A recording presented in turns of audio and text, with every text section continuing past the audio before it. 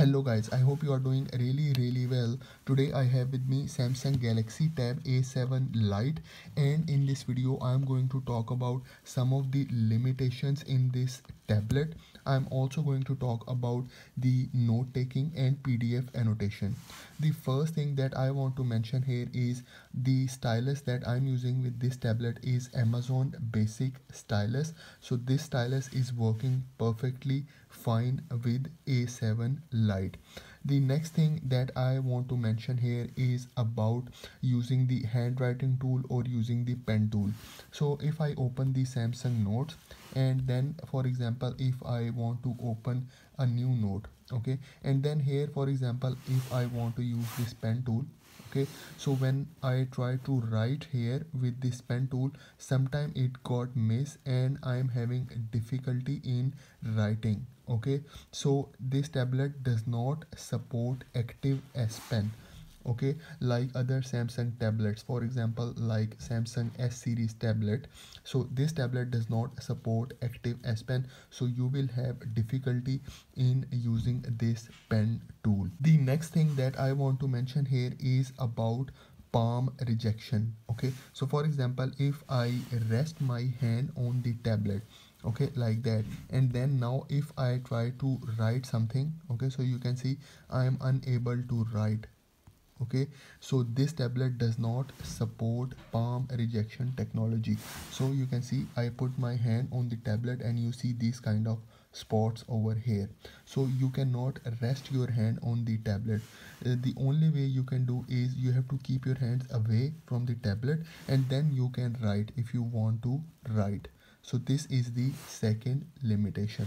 Now let's talk about the note taking. So for example if you want to take notes, the rest of the tools are working perfectly fine. Okay, so for example if I go down and if I try to write something, okay, so you can see I can use this text tool. If you want to use the highlighter tool is also working perfectly fine. We have different highlighter options available over here. So you can see over here you can use different highlighters. You can also use the eraser tool if you want to erase something, okay, and then you can also use this selection tool if you want to select something. It is also working perfectly fine. For example if you write with your pen, okay, so for example if I write with my pen and you want to use this change style tool, so you can do it as well. You can change the style if you want. You can change the thickness, you can change the color. So for example like that you can change it. Okay, so this is how you can use these tools. The next thing is if you want to export your notes, you have 6 different formats available. So you can see save as file option, and then you have notes file, PDF file, Word, PowerPoint, image and text file. So you have 6 different formats available. The next thing is if you want to drag any image or any text from Google, you can also do it. Okay, just take out this edge panel, okay, and then select the Samsung internet browser from the edge panel. So here is the internet browser. I will open it in the split screen like that, and then if you want you can search any image on Google. So here you can see I searched some images on Google. So if you like any image you can easily just select it and then you can easily drag it like that into your notes. Okay, and then you can also edit this image, you can rotate it, okay, you can change its size, its position as well.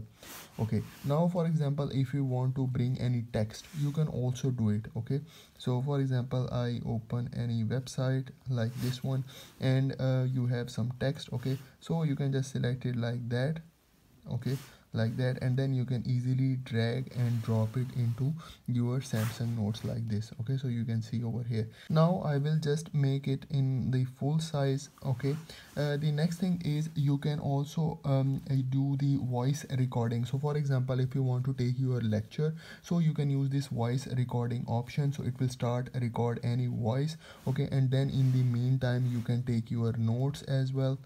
Okay, like that, and then the recording is still going on. If you want to stop it you can stop it from here. Okay, the recording will be saved automatically. If you want to insert any kind of templates, you have different page templates option. You can see, just select it, and here you can see you have templates with the line, okay, like that. And then if you want, you have the other options like grid, okay, so like these dots. So different formats available. You also have the PDF format available as well, so you can see like this format with like a calendar, okay, so you can use these formats as well. The next thing that I'm going to talk about is PDF annotation. So when you go outside the Samsung notes, when you go outside of your page, you have here this PDF plus icon. Just select it. So once you select it, here you can select any PDF file, okay. So for example, I select this PDF file and then I press done, and this PDF file will open in my Samsung notes, okay, like that. Okay, so you can see now what you can do, you can do all the editing over here. For example, if you want to use this highlighter tool, okay, so you can use a highlighter, okay, so like that you can highlight anything in your PDF, okay. And then if you want to use this pen tool, you can write here on your PDF, okay. You can use the eraser tool, okay. And then for example, if you want to write something, okay, so you can also use the text tool, okay, so like that. If you want to write, you can reduce its size like that, and then here if you want, you can write here as well, okay. So you can do a lot in the PDF annotation as well.